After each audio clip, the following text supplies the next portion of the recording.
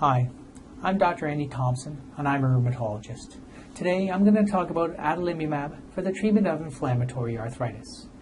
You can visit our website, www.rheuminfo.com, and print off one of our Adalimumab pick-the-pamphlets to follow along with this video. Adalimumab is also known as Humira. Adalimumab is taken by an injection under the skin just once every 2 weeks. A nurse can teach you how to give the injections, and a friend or family member can also help with your injections. Some people can feel better quite quickly after starting Adalimumab, but for others it can take a little longer. Now there are 3 things you need to do when taking Adalimumab. You should discuss these with your doctor. First, Adalimumab can make it slightly harder for you to fight off infections. You should stop taking Adalimumab if you develop a fever, if you think you have an infection, or if you're given antibiotics to treat an infection.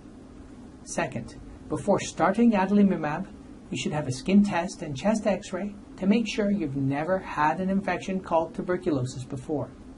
And finally, you should have occasional blood tests while taking Adalimumab. This is important to keep track of your arthritis and make sure your blood counts are okay. Adalimumab can very rarely cause a reaction at the injection site. These usually aren't a big problem. Adalimumab should be stopped before surgery. It can be restarted once things have healed and there's no sign of infection. If you're having surgery, talk to your doctor about when to stop the medication. Adalimumab hasn't been properly studied in pregnancy. Let your doctor know if you're pregnant, planning to get pregnant, or if you're breastfeeding. Patients have very rarely developed conditions of the nervous system and the immune system while taking medications like Adalimumab. You should discuss this with your doctor. And finally, medications like Adalimumab have been rarely associated with the development of cancer. Let your doctor know if you've had cancer before.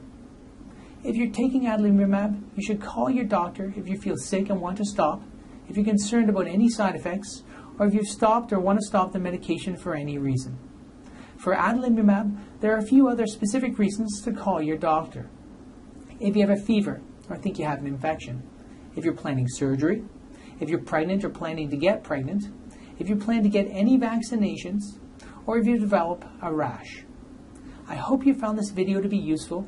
For more information, please refer to our website at www.rheuminfo.com.